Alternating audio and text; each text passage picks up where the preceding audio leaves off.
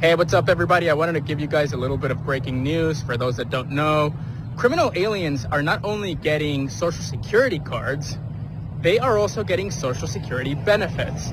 I have, on this tweet, I put the Social Security application forms for non-citizens. That includes, clearly on the form, people that are paroled into the United States that are claiming refugee status. So let's see.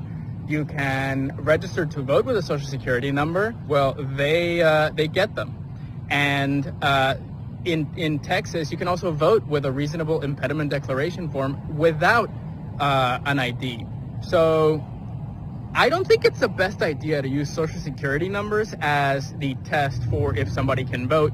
By the way, behind me here in San Antonio, we have just more federal infrastructure to enable the invasion of our country. Any immigration-related thing that you need here in San Antonio, you can come to this building. You can see people sitting outside. So there you have it, everybody. The infrastructure is everywhere. And not only that, criminal aliens will get Social Security cards and they will get benefits.